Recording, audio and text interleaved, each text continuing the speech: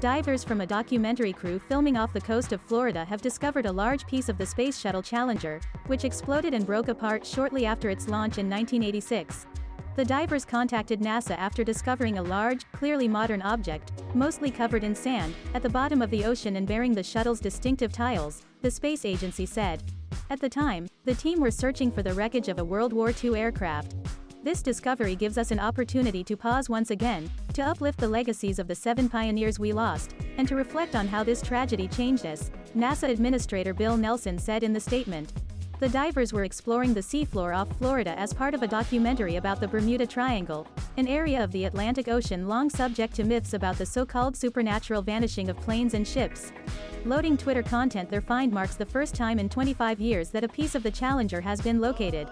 Mr. Nelson said NASA was trying to determine whether to recover the wreckage and what additional actions it may take regarding the artifact that will properly honor the legacy of Challenger's fallen astronauts and the families who loved them. The Challenger erupted into a ball of flames 73 seconds after lifting off from Kennedy Space Center on January 28, 1986.